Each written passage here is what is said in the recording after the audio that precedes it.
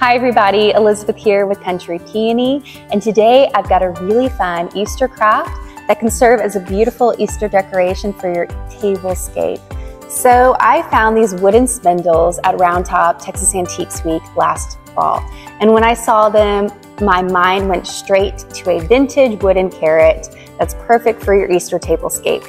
So if you want to see the very simple method that I used to turn these from just a vintage wooden spindle into a really charming carrot, then come along. Let's make some charming wooden carrots out of vintage wooden spindles. Elizabeth here with Country Peony, and I found these wooden spindles at Round Top last fall. First, sand the wooden spindles, then mix Miss Mustard Seed's milk paint and tangerine.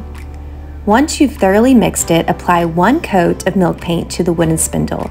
Let it dry. Then apply a 2nd coat of milk paint to the wooden spindle. Don't worry about the original paint coming through, I believe that adds to its character. Lastly, create the carrot top by hot gluing some silk ribbons, green raffia, and a green ribbon bow to the top of the carrot. Don't forget to trim the ends.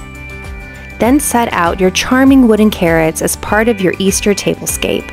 Until next time, happy crafting!